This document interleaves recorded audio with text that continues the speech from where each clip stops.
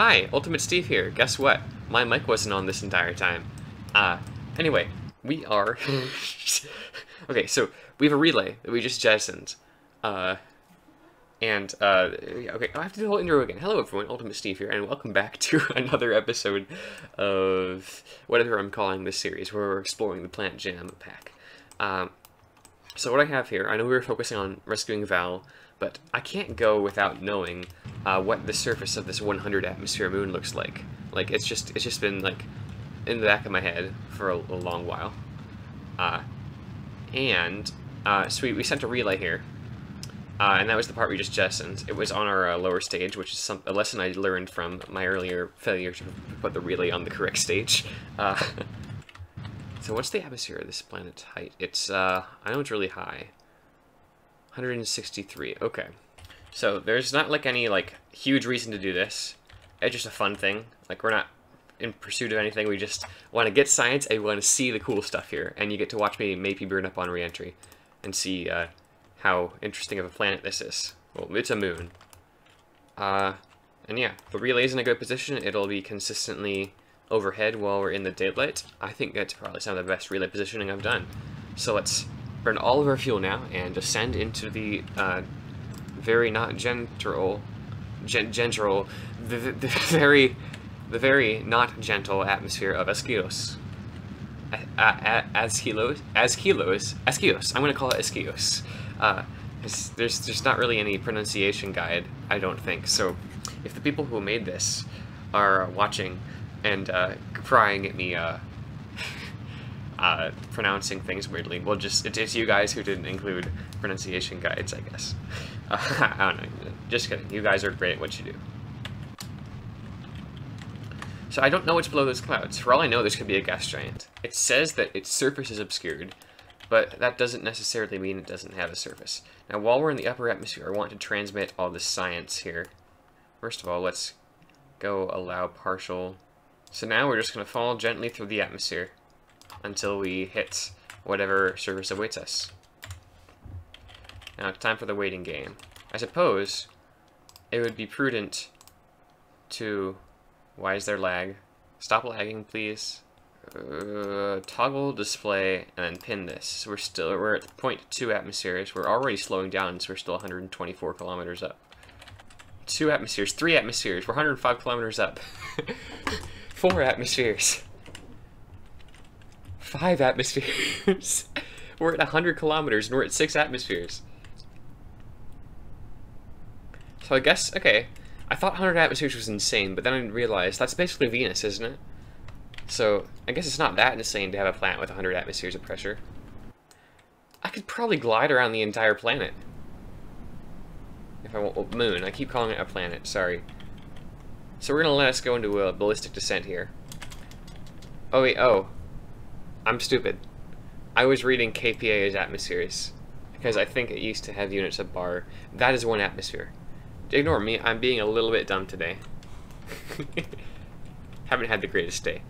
Okay, so now we're at 1 atmosphere. I have an exam tomorrow where I have to know this sort of stuff. Did anything break? Okay, nothing broke.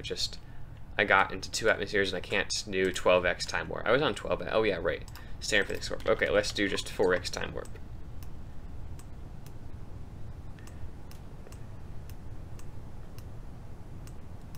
Three atmospheres. 57 kilometers. I'm beginning to think this might actually be a gas giant, because I don't see any volumetric clouds from here.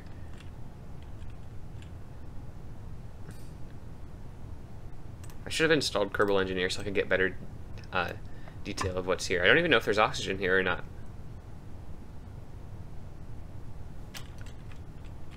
Wait, no. I do know if there's oxygen here, because if I open this, I can run show spectroscopy results. Atmospheric composition analyzing. Nice, it's a feature of Interstellar where I can see the exact atmospheric conditions. Assuming the mod authors add that. 98, 100. Oh, okay, never mind, I didn't. It just shows me what resources are here. Okay.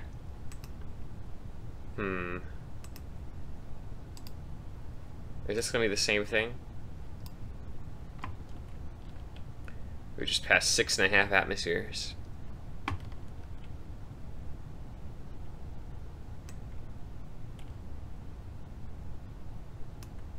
Okay, yeah, that's the same thing.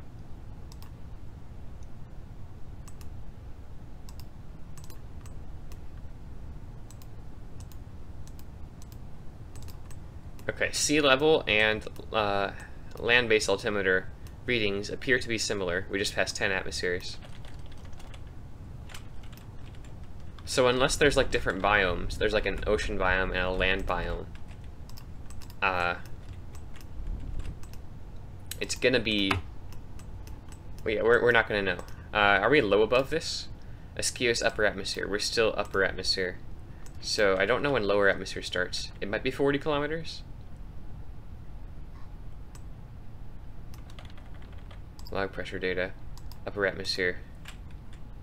Yo, I'm flying at like 20 meters per second and I haven't stalled.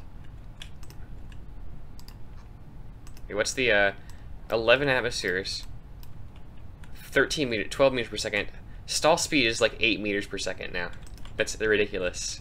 Really awesome. What's causing a roll moment on this?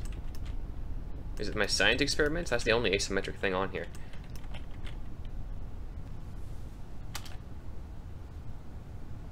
It's looking like I'm not really able to do physics warp through this atmosphere. Okay, what if I increase my drag a little bit? And then SAS probably won't spaz out if it's going a little bit slower. There we are, 16 atmospheres, 33 kilometers. Are we in the low atmosphere yet? Upper atmosphere, still upper atmosphere. When does the lower atmosphere start? Because I'd really like to know. And how's our relay positioning doing? Oh yeah, we're still good for a long time on our relay. In fact, we were in danger of not being good because it might have been cut off by the planet. Although, oh never mind. We're also connected around the back end through reticulum, so we're good. Like pros of having a robust relay network. I'm just kidding. It's not robust. It's 2 relays. Okay, that's a bit alarming. That our solar panels appear to be melting, and we're only 30 kilometers up. Are we in lower atmosphere yet? Flying at Askeos. Yes. Transmit data. I suppose I can get temperature data of the surroundings as well. Toggle display. 500 Kelvin. That's really hot. Flying at Askeos. So I'm not getting biome science for that. Run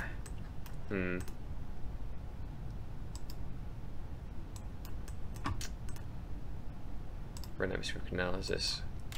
Okay, let's transmit all that. And let's at least point our solar panels vaguely towards the sun. So when our batteries die, inevitably, we'll at least have... Sorry, when our solar panels break, we'll at least have some battery left to transmit whatever you find on the surface.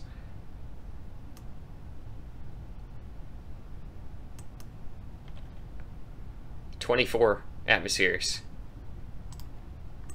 600 Kelvin. And my knowledge of Kelvin scale isn't very good, so I don't know what that is in Fahrenheit. I know that hot is hot. Yeah, I do not... I currently lack the ability to convert between the temperature scales in my head.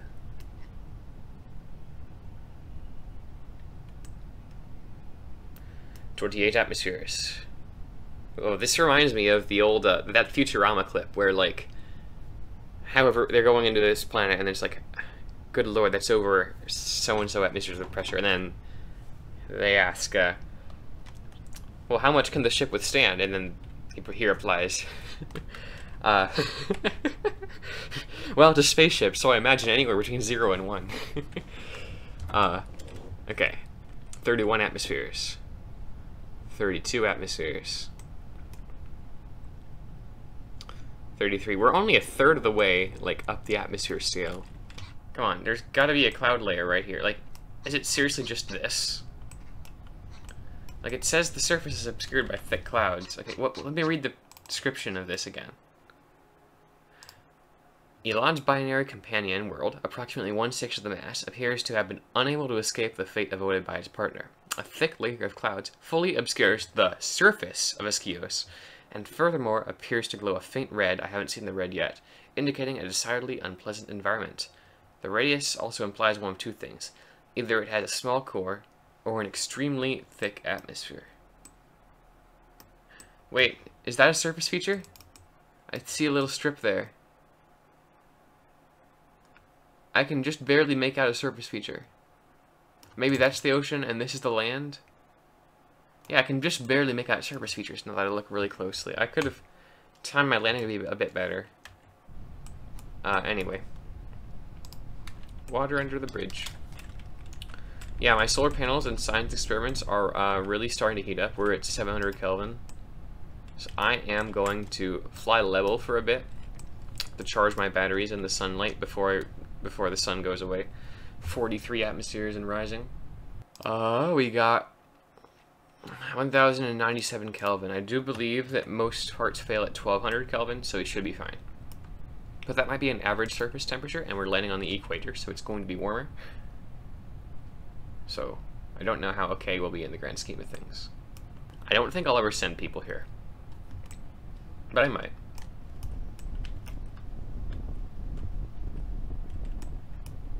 It's weird. Wherever we point, we instantly go. Like, it's like what flying a TIE fighter looks like in Star Wars. Wherever you point, you just go, and you turn them instantly. Now, the issue is going to be, it's going to take ages to get down, like, into the like, to land, because 14 kilometers, okay, we're getting there. 50 atmospheres, we're halfway through the bulk of the atmosphere. We're like 9 kilometers up. We're like nearly 2/3 of the way through the bulk of the atmosphere. You'd think I would be able to distinguish a surface feature by now. Unless it is just all gas. Because I'm not seeing any like Eve or Scatterer cloud. I mean, I don't even know if I have Eve installed. But you'd think I'd see something by now. I do not see a single surface feature whatsoever. Like, is that the surface? Is it just featureless? Is that... Oh, that's a spot on my monitor. Let me deal with that. The spot's not coming off of my monitor. Shoot. That's not a surface... It's not a surface feature. That's just my monitor being dirty. 88 atmospheres. 2.5 kilometers up. I'm betting that this is a gas planet. Because there's no way that is a surface feature. I'm not seeing any... Okay, well, I'm seeing a little bit of elevation difference on the horizon, but I think that's just the fact that it's trying to be a sphere, but you can't really have a sphere. 91 atmospheres, 2 kilometers.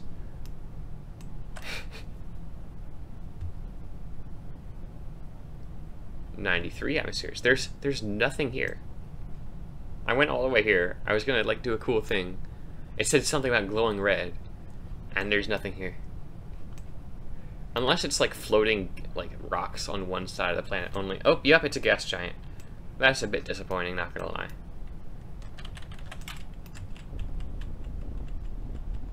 So then what were those surface features I observed?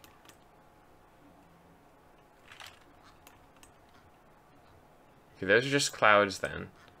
Like, I'm going to Alt F12 cheats biome viewer. Just because I want to make sure there isn't anything. Okay, there does not appear to be biomes on this planet. There is biomes on the other planet, but we expected that. So let's see how low we can go. Actually, hold on. What I want to do is, can we get magnetospheric data from our current situation? No, we cannot. So there's really no reason to continue this mission. Well... The guy who installed the seismometer is probably feeling really useless right now. But anyway, let's enjoy the joys of flight in 100 atmospheres of pressure. 98. 99.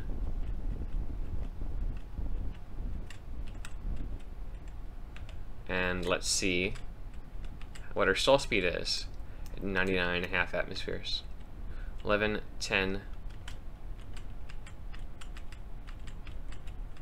Like 5 meters per second. That's really cool. So we can be in a stable 10-degree thing at 6 meters per second. That's really like, it's just like a bit like floating. Okay, 330 meters. Let's just end this. See how low we can get. Is there a custom biome for like beneath the surface? 70, 60, 50, 40, 30. Alright, last bits above the surface. Is there a custom biome? Nope. Can we get back up just 1 second? Yes, we got above 0 for a little bit. So that's going to be your last breath of not death. Oh, and we're only at 807. Oh, the bay is closed. Let's see if we can get more accurate temperature readings. The bays are open. Actually, no. We'll just plunge into it. Because, like, the other gas giants usually end at, like, negative 250 meters. I wonder if this one's the same or if it's just going to keep going. I hope it doesn't keep going. Because that would take forever. 237. 246. I'm gonna like try and survive as long as possible. Oh, I didn't pull up in time. It's frozen, so it probably blew up. 101 atmospheres. And there we are. Curiosity is satisfied. A little bit disappointed though.